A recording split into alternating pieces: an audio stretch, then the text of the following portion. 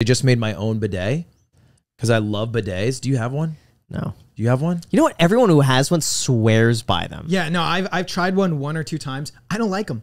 What bidet did you use? It was one in a hotel. That's why. This is a you're heated seat, 2 different types of oscillating sprays, heated water, okay, 5 different pressure levels. It has a deodorizer for when you're using it. You need that. All right. It also has a self-regulated energy saving and dryer if you don't want to use TP, but I mean, I still use TP.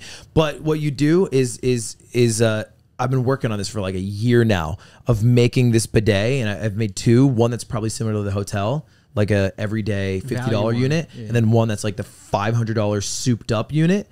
And I think it's just a total life changer. So what about bidets are you so fascinated by? Like, bidet. What about bidets really enamors you?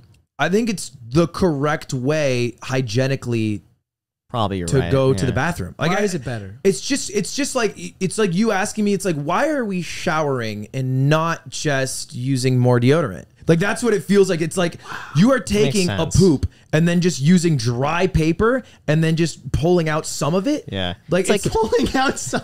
Like Jack. Think about this. Think about this. Well, hold on a second. Do you have a pet? Yeah, I do. Okay, your pet poops on a carpet. What are you just gonna grab Bounty and then just rub it in and then be like, all right, I've done it, and then walk away? No. Well, I like to think my butt isn't a carpet. It's close, but it's not a carpet. Unless you're waxing, it is. And unless you want to open up to this podcast right now and let Graham know what's going on down there. What if you do wax? Does that make a difference? I think so. Yeah, I actually think if you wax, it's just the cleanest wipe.